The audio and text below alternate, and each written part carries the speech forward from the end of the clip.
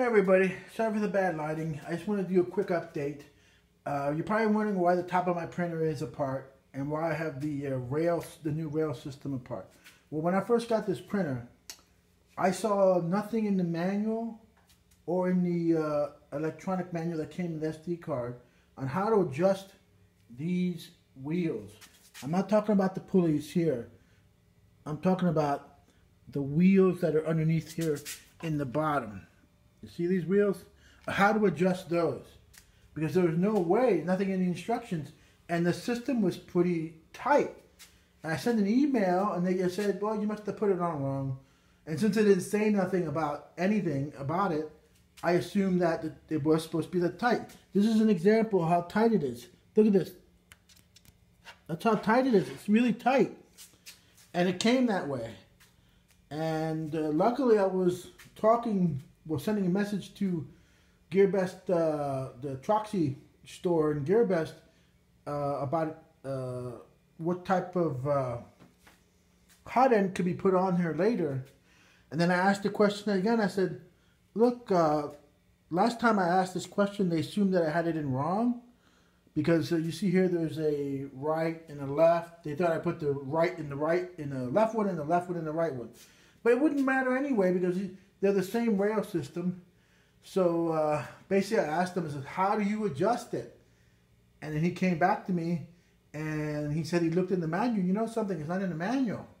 And so they literally on the spot made a video for me on how to adjust this system because it needs to be adjusted, because with it being tight, yes, the motors will move it, but these motors will eventually get hot.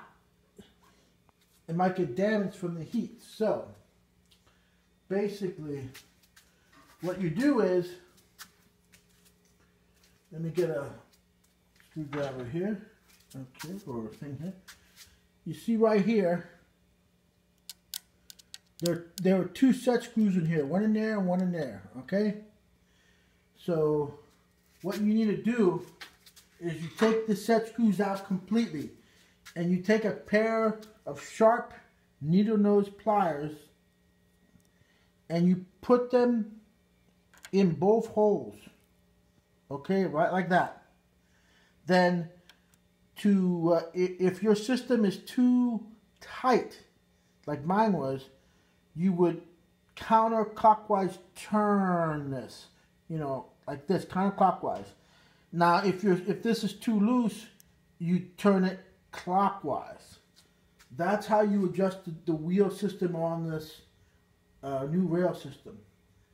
And I'm guessing they didn't think that, they thought that maybe at the factory they set it right, but it wasn't. At least mine wasn't set right. Some of the other models that they come out, you know, that come out that people buy, they might be set right, just that mine weren't. So basically I set it right then. Now, this thing, look at that thing, that thing is so smooth now, it is unbelievable.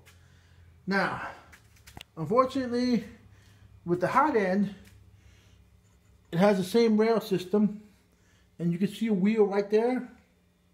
So you have to take off the hot end cover to get to those wheels to be able to adjust the hot end.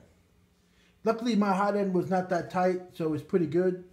I still will take it apart since I have this apart to double check the tightness of it. And then, but it should be nice and smooth when you, and all four wheels should be touching.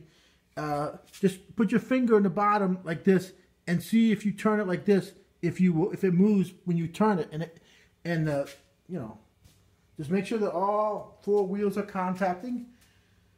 And then put the set screws back in, tighten it up, and you're all done.